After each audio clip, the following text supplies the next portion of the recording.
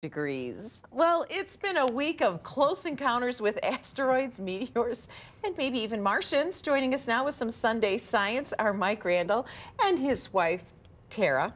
Tara. I knew I was going to get that wrong. Good morning to both of you. Good morning. Thank you. And we got to ask, what's this all about? Today is the last two shows of our 30th annual presentations of the Wonders of Physics. It's like the hot ticket in town. It's at Chamberlain Hall on the campus.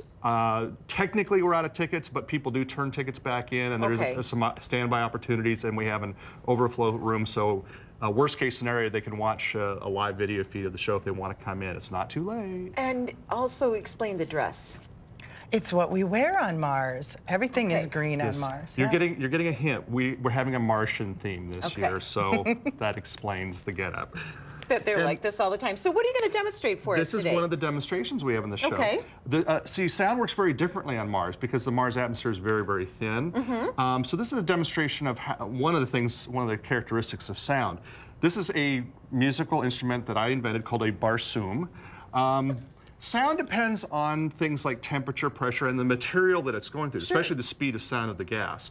So to demonstrate, this is air. Why don't you just pinch that clamp together for us, please? Pinch these two together? Oh! Okay. So the sound you hear depends on the length of this and the gas inside. So the sound waves bounce back and forth at a certain speed. Kind of like an organ pipe. Exactly like an organ pipe. Now this balloon has helium. Now helium is a very light gas. Speed of sound in helium is 3 times faster than that of air. Try this one. Hold it, keep holding. See? Much higher pitch. This gas is sulfur hexafluoride. This is a very dense gas. Speed of sound is about 1/3 that of air. Try this one. It's awesome. And this last one is carbon dioxide, which is what the Martian atmosphere is almost completely made of. Let's try this one out. You can kind of see how it compares. So you can kind of see it's a little lower than air, but a little, higher than sulfur hexafluoride. That's because carbon dioxide's a little denser gas, the speed of sound's a little bit slower.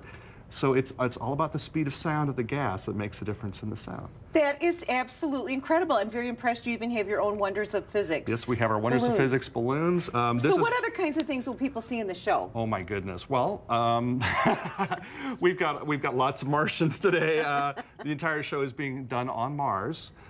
We have Dr. Clint Sprott, creator of the Wonders of Physics, 30 years ago. He's still in the show, and he's leaping about and doing a spectacular entrance on a Mars rover. And we're popping balloons with lasers. We're shooting corks out of cannons. Well, don't give it all away. Oh, we've got so much fun Flame. stuff. There's always fire. Oh, yes. There's always fire. Flaming bubbles. Oh, just so much fun. We always worry a little bit when Mike comes in, but this was fairly tame. This is very impressive. Thanks so much for teaching us about sound and the weight of different gases, Thank you. Now, if you want to find the ticketing, if you want to check on that, Google Wonders of Physics. Okay. Wonders of Physics, the very first website you come to will be Dr. Sprott's webpage. If you scroll down, you'll find the ticketing page. And you know what? We'll put a link up on our web channel, NBC15.com, and then hopefully folks can check that out too. But thank you so much. It's nice to meet you for coming in. I just love your costumes. Thank you. And yes, this is his nice shirt. We've got to try this in the green screen. Oh, yeah, okay, maybe we might even try that a little bit later.